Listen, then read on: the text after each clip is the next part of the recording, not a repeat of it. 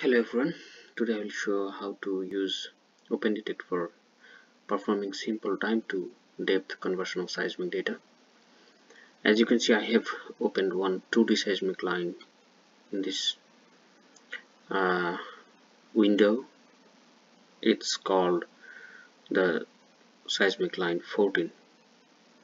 So there are few 2D horizons I want to show, crust and seafloor only. So I'm using only two.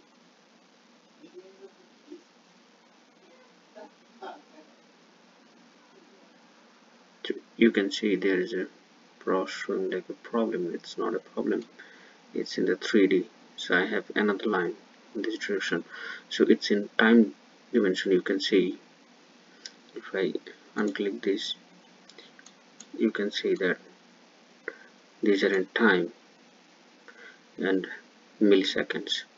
So if I want to convert them in depth domain, I have to create a velocity volume. So first we'll go to processing, then create seismic output, then not here time to depth conversion, but velocity volume builder, and in my case it's 2D. There I will select a velocity builder setup, but I have a few setup, but for in case if you don't have any setup, for example you're starting a new project, so definitely you don't have anything.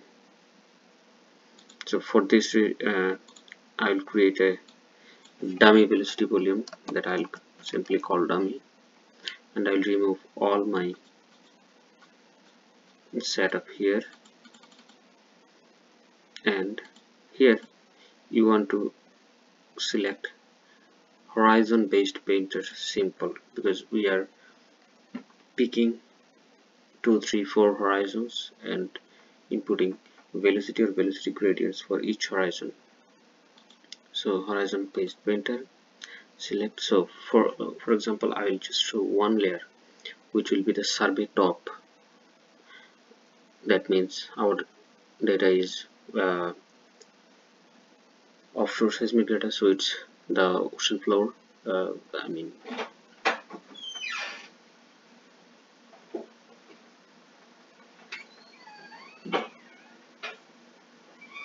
then we'll select top value, that means velocity value.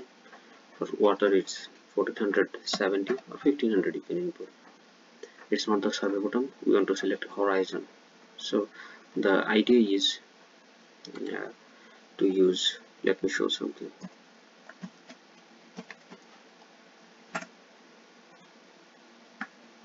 So idea is, this is the water layer, this is our sea floor, this is our crust, something like that. So I have the sea floor horizon here, and the now the water surface, and ocean bottom or sea floor. So I select those two layers, and this is all water, right? So I have value 1470 for this layer and a different velocity for this layer, and if I have third layer there will be another velocity. So we are just doing this first layer right now. Okay,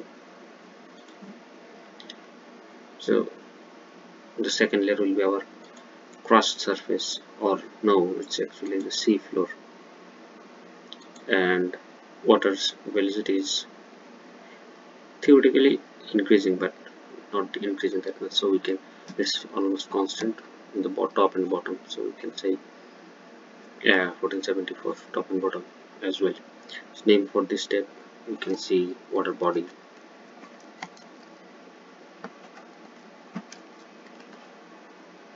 Then we can add another layer which will be from one horizon, that is our sea floor, to crust surface. The bottom will be another horizon, that is crust surface. So for example, I want to, and this encompasses all the sediments. I want to import 1500 for the top layers of sediment and about 2.4 km per second or 2400. It's a good idea to write the names here. For example, say 1500 to 2400.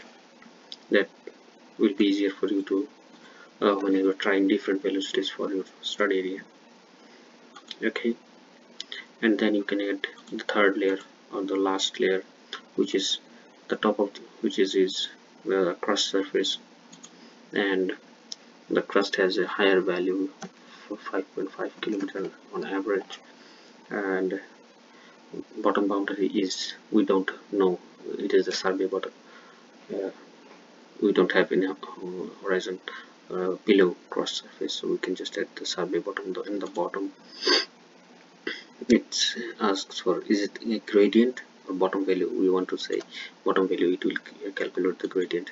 So the bottom value at the end, we want to say it's like 6.5 km per second, and it is the crust. Okay, and we also want to include the velocities 5.5 to 6500. Okay, so now we want to say dummy.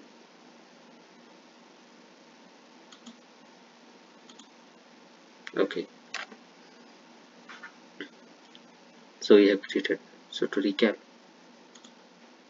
we go to processing, we go to create horizontal seismic output, velocity volume builder 2D. We click edit and create new velocity volume, which is named dummy. We also have some other velocity. For example, in my case, I have 3 layer velocity volume for line 14. Just as you can see, we also have the dummy. I have it here. Then you select your imported seismic line, so you have to import the seismic lines before you do the velocity volume building, and pick the horizons. Then you have to create a output attribute for this line. So I named it line 14 under, what is it called, under slash or whatever, under bar velocity volume try. This is 1. This is my first try. If it doesn't work, or if it has any kind of problem with horizons, mostly I will change it. So then I run. So after running it, I have already ran it. So if I, in the attributes, if I select the velocity volume, you can see this blue part is 1470 water velocity.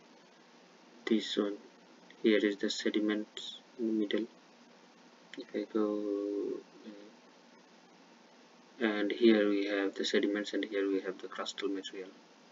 Okay, so now we have to convert it to depth scene.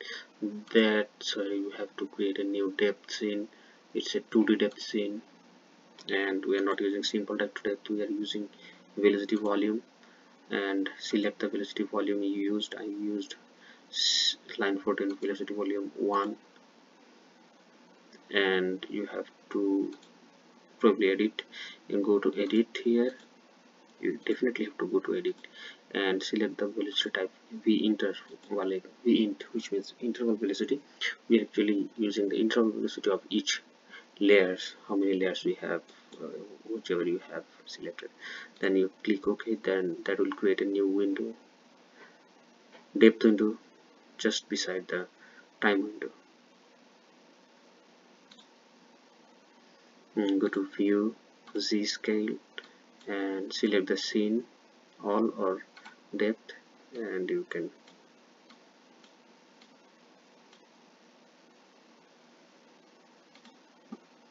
okay, Z scale. It has a very high vertical acceleration. I don't want it. I think that's okay.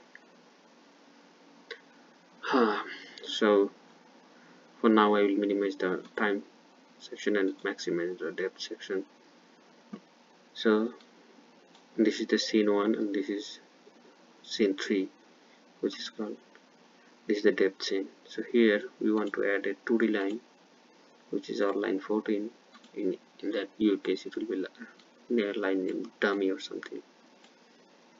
So we will be selecting this, right click here, select attribute, store data. We definitely want to not use the VV1, which is just a time section, time to depth section. We want to use the original seismic. In my case, original seismic was not working, that's why I created a copy of original seismic attribute, which is line 14.2. If I add this seismic attribute, this is not time to depth attribute, this is seismic attribute. Okay, it's just done. It's basically done. So if I compare with my time section, I don't know how to get it.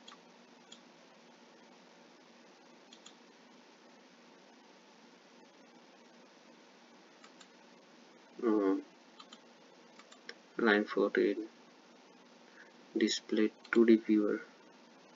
So this is the 2D viewer of our,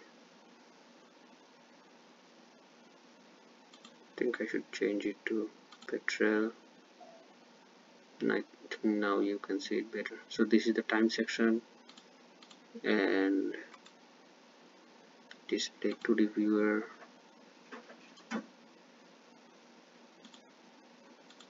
I'll go to petrel. You can see it shows us in depth kilometer.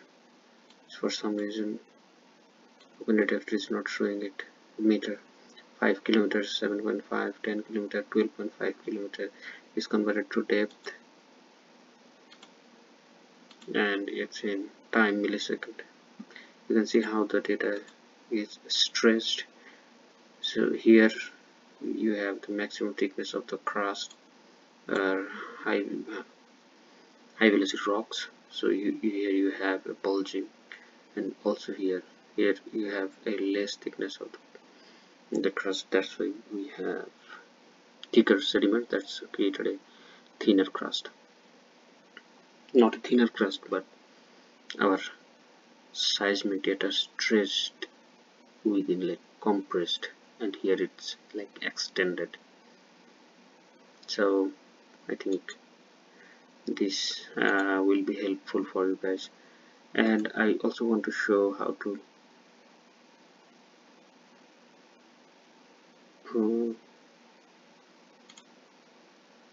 convert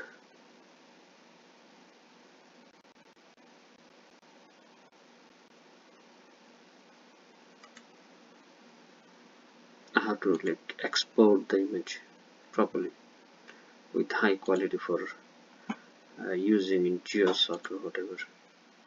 I use petrel.